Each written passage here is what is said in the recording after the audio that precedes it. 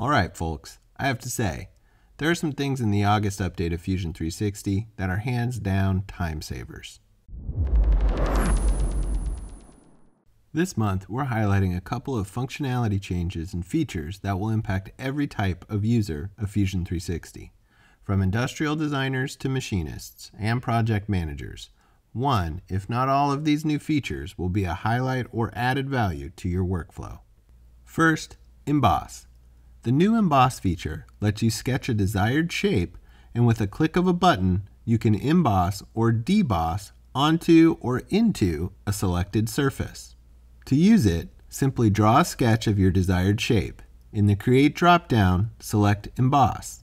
Select the sketch you want to use, then the face you want it to interact with, and depending on your operation, you can emboss or deboss. Here, you can also adjust its position on the intended surface.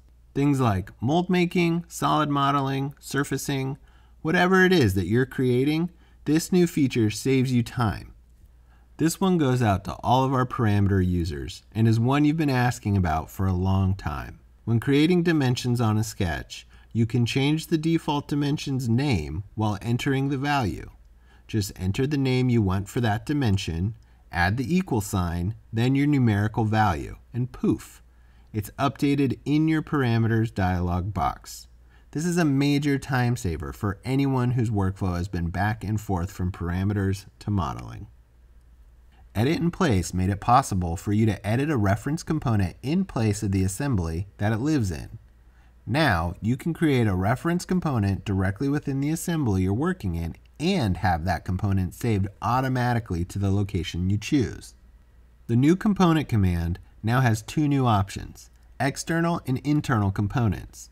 Selecting internal creates a component like it's always been, but selecting external will create a reference component within the active assembly and reveal a new location option.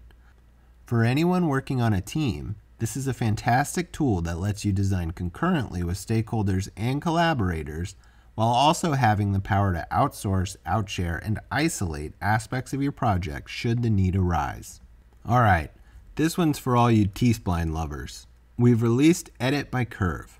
This feature gives you more control and fine-tuning in T-spline modeling by using curved control points instead of dragging edges.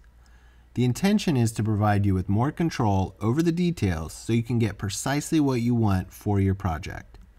This new feature gives you more options like degree values, distribution, as well as curve fit preferences. For anyone working in the T-spline's environment, this is going to be a major bonus. Not everything in the making process is modeling or CAM. There's a lot to it that involves information and the distribution of it. In our drawing space, we've got a couple new tools that make getting the right information across easier than ever. For those who are heavy in project management, drawing creation, or specifying roles, this one's for you. Now, when you go to assemble a drawing set, you can control the details of your section views by using our enhanced section view command. With this enhancement, you can control the depth of your sectional drawings with a couple mouse clicks. Once you've drawn your dividing line, select between full, slice, or distance. These options give you the tools to be specific when creating your drawings that need to be sent to internal or external groups.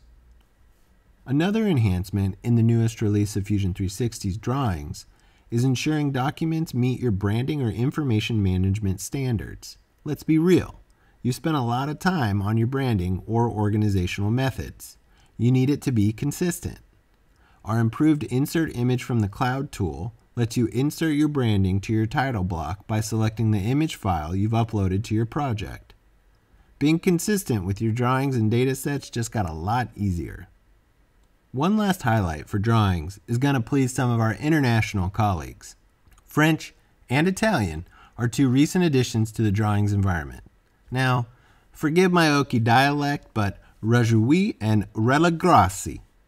Alright y'all, that's it for Fusion 360's August 2020 update. Be sure to check out the electronics and manufacturing updates for Fusion 360.